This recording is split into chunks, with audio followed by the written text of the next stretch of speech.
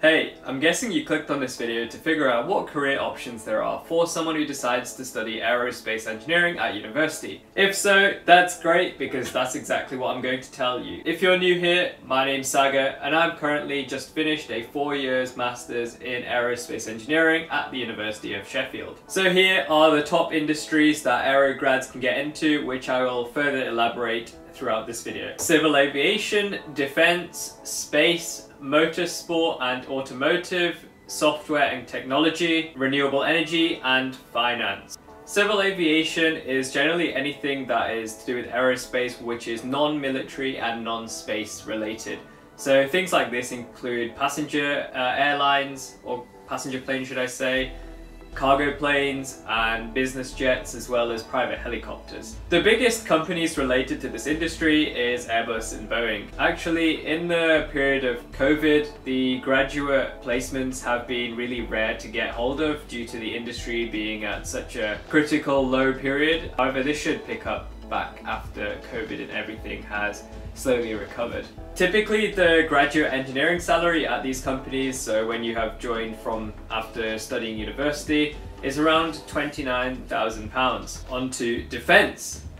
Defence is the side of aerospace that focus on developing systems which are used by military that helps defend the country or perform strike operations. The kind of things you would work on as an engineer in defense would be missiles, military aircraft such as fighter jets, and also future weapons technologies. The typical companies here in the UK that do this sort of things are MBDA, Raytheon, and BAE Systems. There is a slight variation in the graduate engineer salaries between them all, however this sort of ranges between £28,000 to £33,000 a year.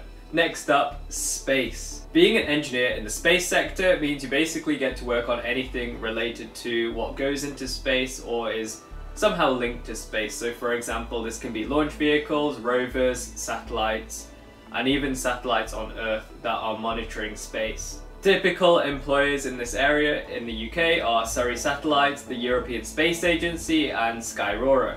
The graduate salaries for Surrey Satellites and Skyrora were unfortunately not openly available.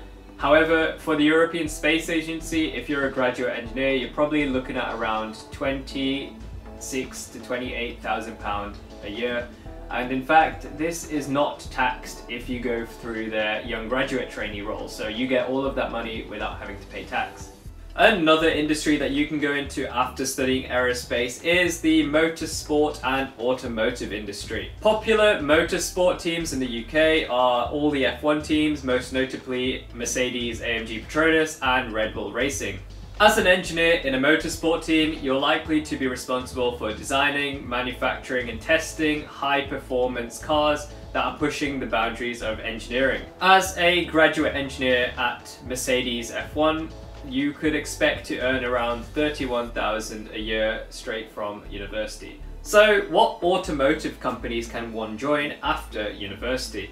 BMW, Jaguar Land Rover and Nissan are some of the biggest companies that grads go to straight from university. Similarly to motorsport, you're going to be responsible for designing, manufacturing and testing cars. However, these are for consumers, so will be not on the high performance side, but more so for safety, comfort and reliability.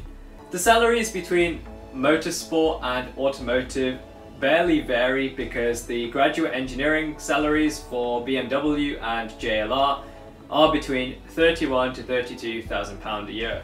But before I go into some of the more unintuitive roles after studying aerospace engineering at university, and if you are enjoying this video, hit that subscribe button and also give this video a like. But yeah, let's get on to the next career paths that you could choose after studying aerospace engineering. Software and tech roles are also open to aerospace engineering grads. In fact, they're open to any STEM graduate. Typical employers like this are your well-known Facebook and Google, as well as consultancy companies like Accenture and KPMG.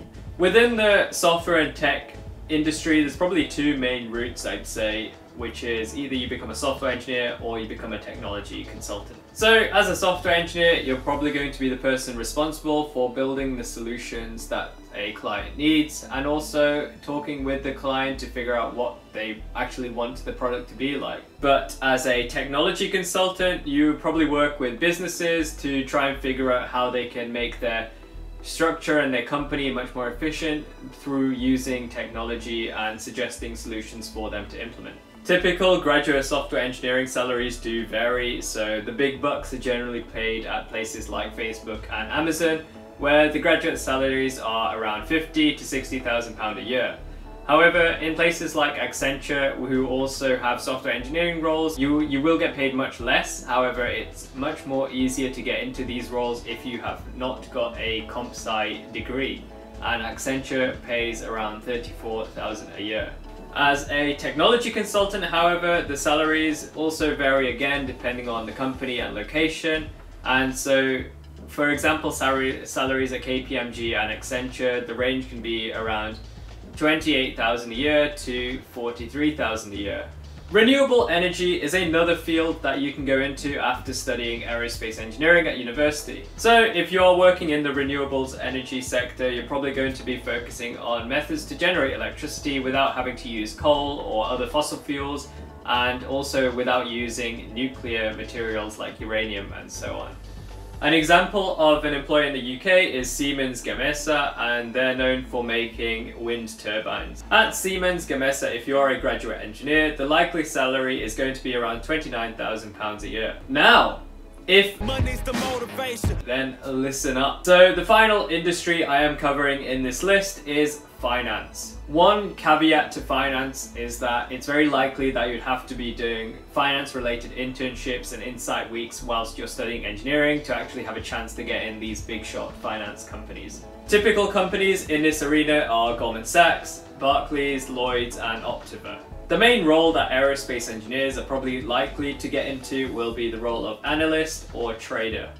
So as a trader at Optiva or an analyst at Goldman Sachs, you're probably looking at around £70,000 to £72,000 a year as your starting salary. Well, there we have it. Ultimately, there are many choices for you to go into after studying aerospace engineering, so if anyone says that you're limiting your choices by choosing aerospace engineering, they're kind of lying, I guess, so don't listen to them. What I do recommend you do is just doing your own research to figuring out what some of these companies do require before you think about how to tailor your degree and what you do during your time at university. Anyways, hopefully you enjoyed this video and learned something new. If you did, hit the like and subscribe button, and it would be awesome to see you in a future video.